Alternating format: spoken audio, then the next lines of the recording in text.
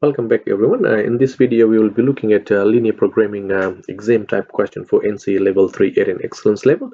So in this video we'll be looking at the second part to the problem we did in the previous video. So some of the skills that will be demonstrated will be linear programming processes and steps. We'll be looking at parallel lines, gradient of a straight line. We'll look at using new objective function that leads to multiple solutions, and then we'll find the optimal solutions using Desmos. So we already looked at the first part of this problem, which says a furniture company produces inexpensive tables and chairs. The production process for each is similar in that both require a certain number of hours of carpentry work and a certain number of labor hours in the painting department. Each table takes 4 hours of carpentry and 2 hours in the painting department.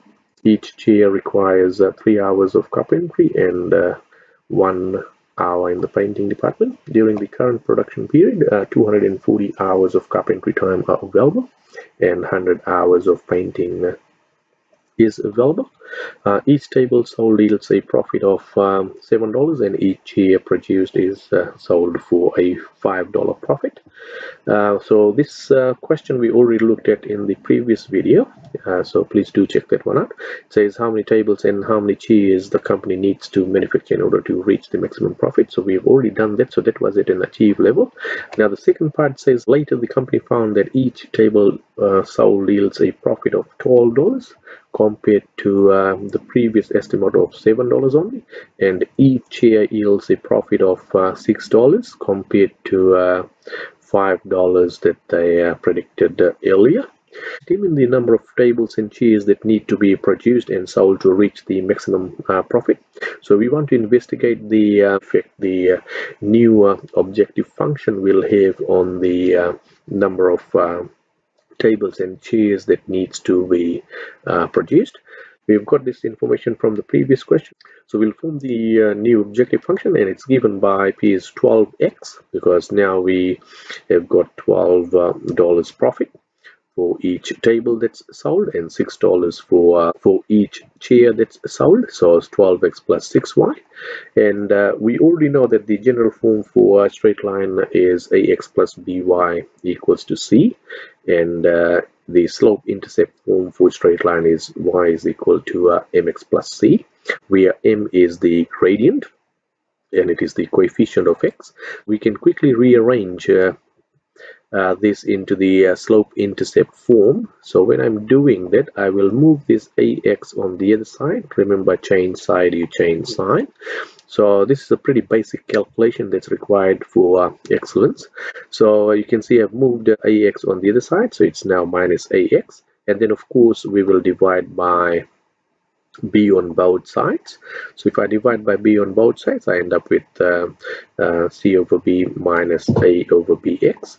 And then from here we already know that the coefficient of x, which is here, is the gradient value, so minus a over b. And using this we can then find the gradient of the new objective function. So we can see that gradient is given by, this is ax plus by equals c form. So a value is 12 and b value is 6, so I will go negative 12 because negative is part of the equation there. Negative 12 over 6, which simplifies to negative 2. So the gradient of this new objective function, irrespective of what the profit is always negative 2. And then we'll look at the equations. We'll do the same thing and see if this new objective function is parallel to the other constraints we had. So carpentry, we've got 4x plus 3y, so I will quickly arrange. So it's ax plus by is equal to c, so a value of 4, so negative a over b, so negative 4 divided by b, negative 4/3. Likewise, we'll do it for painting. 2x plus y is less than or equal to 100, and m is negative 2. So now you can clearly see that this gradient of negative 2 is same as the gradient of the objective function. We now can say that these two lines are parallel. So parallel lines will have the same gradient. So in this case, the new objective function's gradient is -2, which is same as the gradient of the painting in equation. So this is telling us that it will have multiple solutions. So our goal now is to find those multiple solutions. So if you have done this much and said that it has got multiple solutions, you will qualify for merit. And if you found those multiple solutions, which is our next goal, that will lead to excellence. If you go on desmos.com and type all the inequations, so I've already typed those inequations here. And you can see that the feasible region is here, the darker red region. Now if it's difficult for you to see the feasible region, what you need to do is you can go shading out. I'll just quickly reverse these signs. So if it's less than, I'll change that to greater than, and that becomes the region I don't want. I need greater than equal to 0, so the section that I don't need is less than. Likewise, I can reverse it. It's easier to see the feasible region. You can see the unshaded bit now is the feasible region.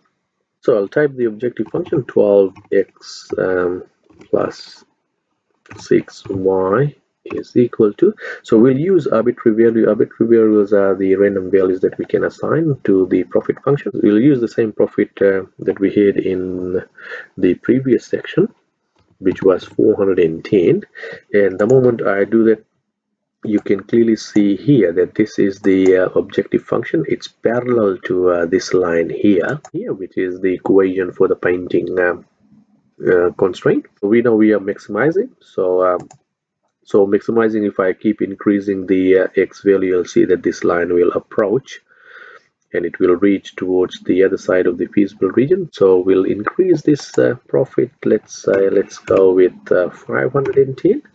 So the moment I change those, you can see the line is approaching the approaching towards end of the feasible region. So I'll change that to, let's say, 550. You'll see it's gone closer there. Now if I go 650, so once I've done that, you can see the line has passed the feasible region. So we know a time will come, if I keep sliding the line towards the right hand side, time will come that it will superimpose the paint constraint, which is over here. So that's telling us that it will have multiple solutions. So what I will need to do is I have to find the multiple solutions between 30 and 50 tables that we had to see what the corresponding chairs are. Click and you just drag the line. So this is where the point of intersection was, and then if I keep dragging those, I will get multiple solutions. Now we already know that we cannot have decimal number of